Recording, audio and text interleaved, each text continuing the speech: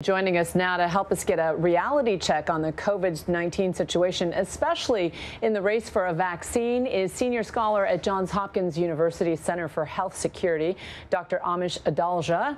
Dr. Adalja, thanks for joining us. Thanks for having me. I know you've served on government panels tasked with developing guidelines for the treatment of infectious disease emergencies. And we just earlier got an update that Operation Warp Speed is on track to deliver 300 million vaccine doses to the American public by January of next year. Now, this is a massive public-private partnership. In your opinion, what is the U.S. government getting right, and what, if anything, are they getting wrong? Not just in the search for the vaccine, but in fighting the virus. So when you look at Operation Warp Speed, it is something that many of us have called for some time, having a way to procure medical countermeasures ahead of time so that we're not basically doing this on the fly, and that we remove some of the financial uncertainty that many of these companies that are investing in the development of the vaccines are facing. So I do think that just the whole idea of Operation Warp Speed, of manufacturing many different candidates ahead of time before we know the final phase 3 results, will be one way to cut down the time needed to scale up vaccination when the vaccine becomes available. So this is a major development and something that I think we all support.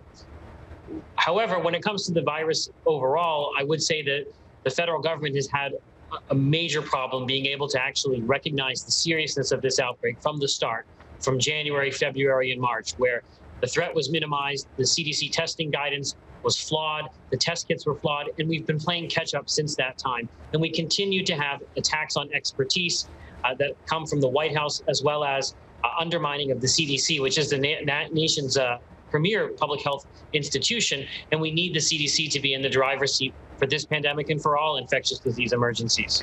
Now let's talk about that big headline we woke up to earlier this week, which was Russia's claim that they've developed a vaccine. There's been a lot of criticism, but let's get into it by letting me ask you, would you personally take that vaccine? I mean, Russia has been criticized for cutting corners and calling this Sputnik 5 victory.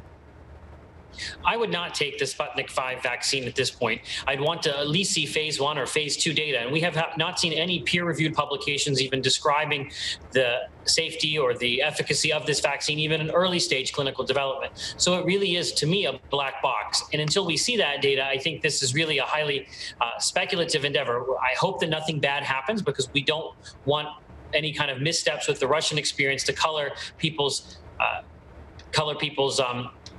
evaluation of other vaccines that are out there.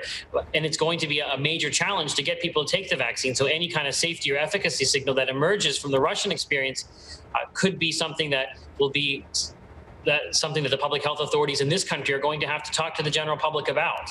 And Dr. Fauci has expressed skepticism publicly. Do you share that skepticism? I do share that skepticism. We don't know anything about this vaccine other than what kind of a vaccine it is. We haven't seen phase 1 or phase 2 or animal data.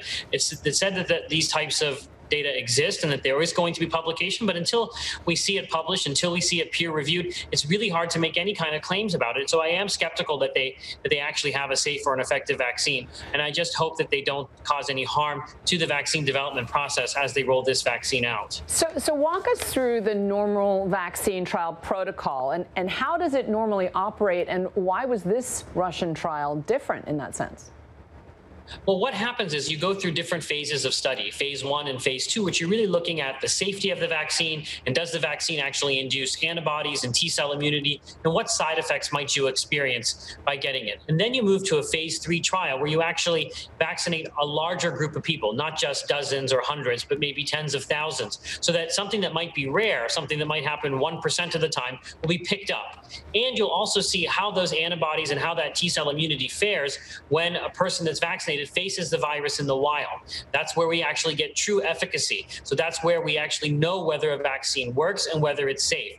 And what we know about this Russian vaccine is that they're skipping the phase 3 trial, and they're going to do it concomitantly with actually offering it to the general public. So we don't know whether it's going to work, and we don't know how safe it's going to be when you give it to large groups of a population. They say they've done phase 1 and phase 2 trials, but again, we've seen none of that data. Right. And there have been reports of cybersecurity breaches with relation to information on vaccine development. And when we're dealing with a global race for a vaccine like this with competing countries, do scientists anticipate espionage? Because there had been a lot of talk of international cooperation when it comes to COVID. There has been some reports of industrial espionage going on with this vaccine, with other countermeasures for coronavirus. And I think that's something that we have to answer and think about, because we're in a world where everybody is trying to get a vaccine, and some of this is industrial secrets or proprietary information. And we know that there are countries that have the ability to be able to hack this information and try and duplicate it and replicate it. So I do think that this is an important question, especially as we know that this vaccine is very similar to, for example, the AstraZeneca vaccine being developed by Oxford University. And how confident are you that the January date for a U.S. vaccine would be one that you would be comfortable taking, based on the data that you've seen thus far? Well, the U.S. vaccines, we have seen robust phase 1 and phase 2 data. I'm waiting to see phase 3 data. Those trials are starting now. And I do think if we get through phase 3 successfully with a good safety signal as well as efficacy against the virus in the wild, I think this would be something that I would recommend people to take. And there are people now enrolling in clinical trials, but it's all very transparent, all with informed consent. So I do think this is very different than what we're seeing in Russia. And I do think that the United States and the United Kingdom and other countries will develop safe and effective vaccines that can be given to the population. And that will be one way that we finally exit this pandemic. And so that's my next question about exiting the pandemic. Not if, but when there is a vaccine, there is concern that COVID will never simply go away given the lack of a perfect match. Do you think that's the case, or is this just going to be our new reality of having COVID, some strains of it still out there? I do think that COVID is going to be with us. This is a virus that transmits very efficiently from people. It's established itself in the human population.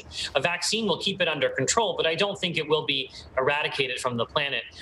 Remember, we've only eradicated one human disease from the planet, and it's not something that we can even do for measles. So I do think that this virus is going to be with us, but I think it will be much less of a threat when we have a vaccine that people can avail themselves of. Well, Dr. Amesh Adalja, thank you so much for your time and for all your perspective. Appreciate it. Thanks for having me. Hi, everyone. George Stephanopoulos here. Thanks for checking out the ABC News YouTube channel. If you'd like to get more videos, show highlights, and watch live event coverage, click on the right over here to subscribe to our channel. And don't forget to download the ABC News app for breaking news alerts. Thanks for watching.